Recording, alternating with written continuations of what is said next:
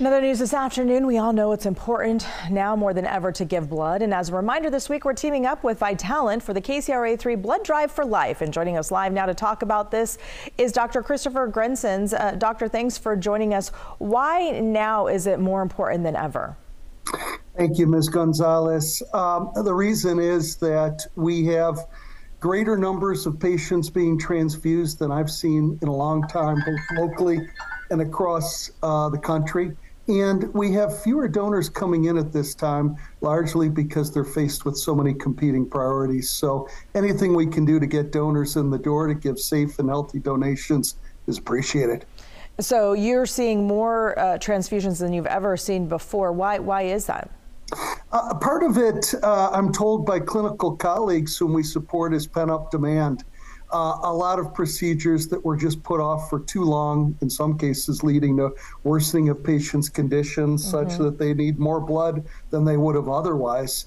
And then just part of it is just the normal usage caused by life. And we know that the inventory really took a hit during the pandemic as people were not going to, because of COVID, doing their regular weekly donations like a lot of people did. Has the inventory recouped from that?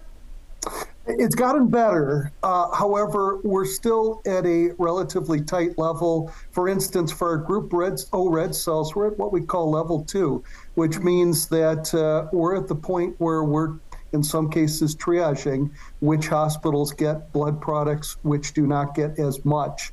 I can assure you that no patients in our region have suffered as a result of this, but it has been hand to mouth, and sometimes it keeps me awake at night thinking what would happen if we were to have tremendous need that outpaces our supply. And for what blood type was that did you say? For red cells, we're especially looking for group O, both O positive and O negative.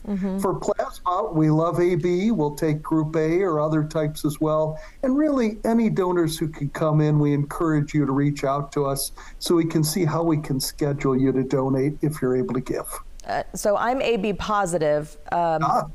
Is that a good one? Yeah, it is in two ways. For you, it means you're a universal acceptor. God forbid, if you should need blood, you can safely receive any ABO type. But from a donor perspective, it means that your plasma can be given safely in almost all instances to any individual. Without knowing the patient's ABO type, we could take your plasma and run it in and save a life. So whenever you get a chance to donate, Lisa, we'd love that. I would love to. I will do so as soon as I possibly can. And that's also for other people who are AB positive. I never knew that about my blood type. So that's really, really good to know. And I know you already said some of these just the shortages or near shortages are what keep you up at night. Anything else concerning you in regards to our blood situation right now?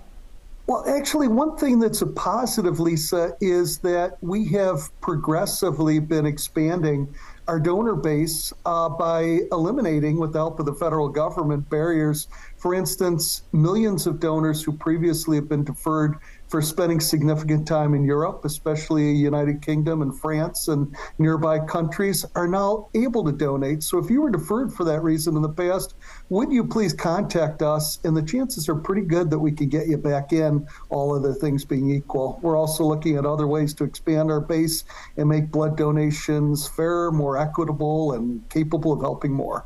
All right, Dr. Gresens, that's great news to hear, and thank you so much for all those updates. We appreciate it. If you want to know more or you want to donate, please just scan the QR code at the bottom of your screen right now. It'll take you right to our website to sign up for an appointment. The blood drive we're hosting is happening tomorrow through Saturday at Sierra College in Rockland, and then Thursday and Friday you can donate at the Sacramento YMCA. It's right next to the WX freeway. There are still appointments available. Vitalant's accepting whole blood and power red donations at both locations. So we appreciate everyone who can take the time to donate and save a life or maybe even more lives.